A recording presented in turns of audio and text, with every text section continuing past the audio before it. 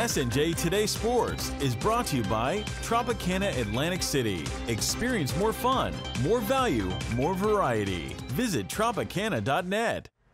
Good evening, everyone. Mike Frankel with your SNJ Today Sports. As the calendar turns to May, things start to heat up on the high school baseball diamond. Egg Harbor Township and Millville squaring off in Cape Atlantic League action. Plenty of power points on the line between these two South Jersey Group 4 title contenders. EHT doing some damage to start things off in the top of the first. 2 men on for Robbie Petracci. A shot deep to right center. That ball is gone. It's a 3-run blast for Petracci, and the Silver Eagles jump out to the early lead. John Stores keeps it rolling for EHT in the second. Stores with a single into left. Jacob Hill charging around third, and he scores without a throw.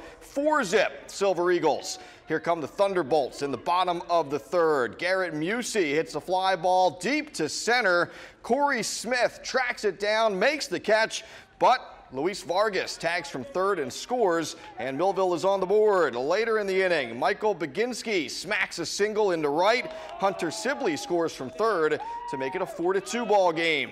Nate Goranson at the dish now in the third. Goranson putting a charge into one, and it's off of the wall out there. Baginski racing around the bags, and Millville pulls within one after 3 innings of play. But Petracci stays red hot for EHT in the top of the 5th. The junior outfielder launching another one deep to center, and that ball not coming back. A 2-run shot, Petracci's second of the day, and it's 6-3 Silver Eagles. Same score, top of the 7th. Frank Moretta delivers with a single up the middle. 1 run is home. Here comes Petracci around third.